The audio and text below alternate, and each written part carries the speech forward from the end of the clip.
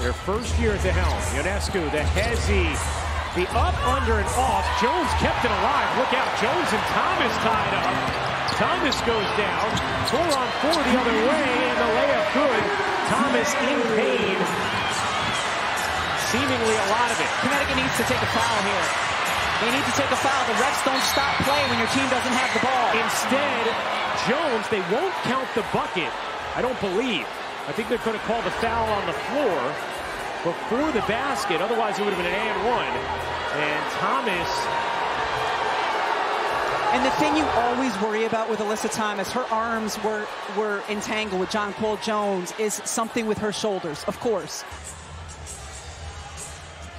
Jonquel Jones and Alyssa Thomas get tied up here.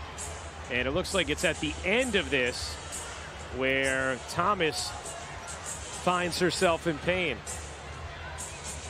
And Thomas still down right now. Jones and Thomas, teammates for so many years with the Connecticut Sun.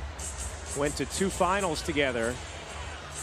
I mean, this game has been astonishingly physical. I mean, you could see Thomas push the face of Jonquel Jones. That almost looked like grabbing the hair, and then Jones give it back to her with the left hand afterwards. But then also landed on her as she was undercut. She never leaves the floor. Ever.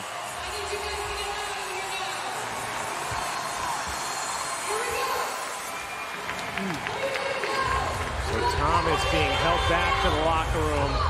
Not complaining of arm injury, but it looks like something with her midsection or back. I saw her tell her teammates she is okay as she stretches herself out. We should see her return to the court momentarily. All right, thanks a lot, Hal.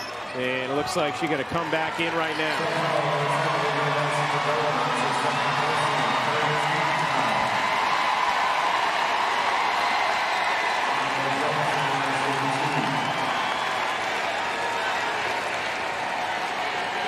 Connecticut outscoring New York 4-0 since the injury to Thomas. Jones at the line here. Misses.